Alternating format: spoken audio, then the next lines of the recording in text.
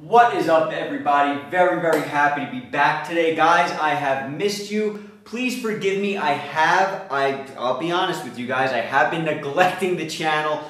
Please forgive me. The last time I put out a video was a couple of weeks ago. Guys, that is not because I've just been slacking. If you guys are aware, I have another channel that I've been working on pretty heavily. I've been getting a lot of requests on that channel, so I'm trying to balance both channels as best as possible. Please forgive me. But I wanted to address a great topic for today's video. And I said, Joe, I just got back from the gym, still in my gym clothes. I said, Joe, you gotta do this. And I knew if I got dressed, if I got changed, there's no way I would have been doing this video because I am shot from the gym. Guys, if you are aware, I have another channel. If you want to, feel free. I'll link it up at the end. You guys can check that channel out. It's regarding bodybuilding. It's regarding weight loss. It's regarding anything kind of health-based. How to eat to lose weight, how to build muscle, all that stuff, guys. If you're familiar, I'll link it up at the end. If you're not familiar, you can check it out. You know, maybe you guys will appreciate it, and I sure would appreciate that support on that channel as well, if you don't mind. Today, guys, we're going to be discussing the difference between a 5mm Franco and a 6mm Franco. When I say difference, what I mean is we are going to be discussing the widths. We're going to be taking a look at the difference on me. Guys, in case you don't know, my name is Joe. I am currently, I believe, at 143 pounds, somewhere around that. I am 5'6", so I'm not a big guy, so keep that in mind during this review. 5'6", 143 pounds, and we're going to be taking a look at a 5mm and a 6mm 20-inch Franco, and currently I am standing away from the camera at about 12 feet away. The reason why, guys, is because I like to give you guys a good solid look from close as well as far, so you guys can get a really good determination on what a chain is going to look like on you in real life, rather than just stand up close in front of a camera and show you a chain that's going to look a million times bigger than what it truly is, okay? So I hope that this helps. I look forward to getting into this review. Let's get into it and not waste any more time. Thank you guys for being patient while I juggle both channels. It means a lot to me. All right, let's get into it, guys. We are back with the 5 and 6mm Francos. Take a look at this from about 12 feet away. You may or may not be able to tell a big difference from where we are right now as far as you know, the distance from the camera. But I'm going to get up close and personal to show you these Francos. Again, 5 and 6mm. I was asked to show the difference between them as far as width. They're both at 20 inches in length, but I will wear them both to show you guys the difference on the neck. As you guys might see on the wrist, there's a huge difference. Now, some chains, some bracelets, they don't look all that big when you add a millimeter. This, however, is gigantic. It's so gigantic of a difference that I literally had to measure it 3 times. I had to measure the width 3 different times in order to make sure I was giving you guys the proper look at this. Now, I want you to keep something in mind. When you look at a Franco, it has 2 different designs, okay? As you can see, the design that you're looking at right now is kind of like an arrowhead design. When you flip the chain, okay? When you flip the chain, you have more of a link-looking design. Depending on the side that you're looking at, that's going to determine how big or small the chain looks to a very large degree, okay? When you look at the chain link side, at least in my opinion, it looks smaller, it looks bigger than when you look at it from the arrowhead side. The arrowhead side looks more of like a clean, kind of a cut, sharp looking chain, okay? But let's get these around the neck so we can see the difference. Let's do that right now. All right, guys, so you are about 12 feet away. Well, I am about 12 feet away from the camera right now, and I have this 5mm Franco around the neck. Now, the reason why the viewer asked, I'm just gonna come up close so you guys can get a good view, and then I'll come back again, I'll show you a side profile. The reason why this viewer asked was because they were a little bit torn between a 5 and a 6mm Franco, but obviously, when you go up a millimeter, it's going to cost you a ton more money because you're paying by weight, right? So as you can see around the neck, this is the 5. And this viewer wanted to see the difference between the 5 and the 6 to know whether or not they can get away with a 5. In my opinion, guys, I think a 5 is great. Great, absolutely phenomenal for an everyday look. I think it's beautiful, absolutely beautiful.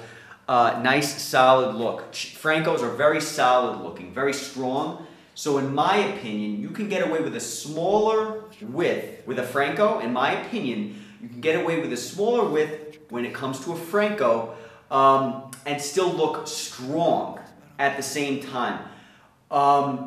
Similar to maybe a rope chain. A rope chain, you can get away with a smaller width and still come away looking strong, even if it's at a smaller width, because it's just a strong, chunky looking chain, in my personal opinion, okay? So I'm gonna come up close again. This is the 5, all right?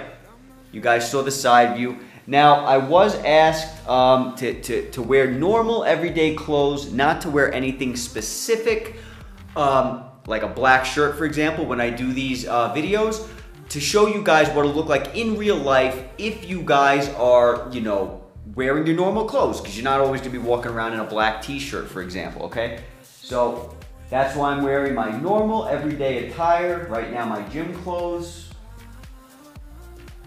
Okay. All right, now let's take a look at that 6mm. All right, so now we have the 6mm around the neck, and again, guys, I had to measure this like 3 different times because, to me anyway, the 6mm looked so much bigger than the 5mm. But again, the 5mm is still a very, very solid look, okay? And again, depending on the angle you're viewing the chain, it may look bigger or smaller depending on that angle, all right? So this is the 6mm side neck view, even though I have a tank top on. Side neck view, I'll back up. Okay, backing up, 12 feet away from the camera. Give you guys the neck view. Okay. So that's the difference. Now let's wear both of them at the same time to give you guys a really, really solid look at what we're talking about here. All right, guys, so you may be able to tell which one's the 6 and which one's the 5. In case you can't, which I don't believe that's the case, but in case you can't, the top one, the shorter one, is the 5mm. The lower one is the 6. Now these aren't 2 different length chains. I just simply pulled one back on my neck a little bit to show you guys the difference, because I have both of these in 20 inches of length. Take a look at this up close, guys. Is it worth the extra money to get the 6? Because you're spending a ton more money. Okay, that's the question you got to ask yourselves. Is it worth that extra money? Okay. Now, I mean, a lot of the time, bigger the better. I personally, as you guys know, like to go smaller, depending on how I'm wearing the chain. Okay, here's a side view. Show you guys the difference from the side. But you guys know I like to go a little bit smaller personally. If my chain is on the outside of my shirt, if the chain is tucked in on my shirt, then I will like to go a little bigger. Okay, that's just me personally. I feel like a larger width chain on the inside of a shirt, because you're showing less of the overall chain itself, I feel like having a bigger length inside the shirt works better than having a smaller length on the inside of the shirt. And if you have the whole chain exposed, I like to have maybe a smaller width, because you're showing more of the chain. I feel it's a good balance between tasteful and, how do you say, I don't know. I think it's more tasteful personally. But that's my personal opinion. However you guys rock your stuff is up to you. I'm different than you guys, as I've mentioned in a million videos, okay? Some people can rock certain things that others can't, and I just am not good, in my opinion, at rocking larger width chains or even chains on the outside of my shirt. I just personally am not good at that. However you guys rock your stuff is how you rock your stuff.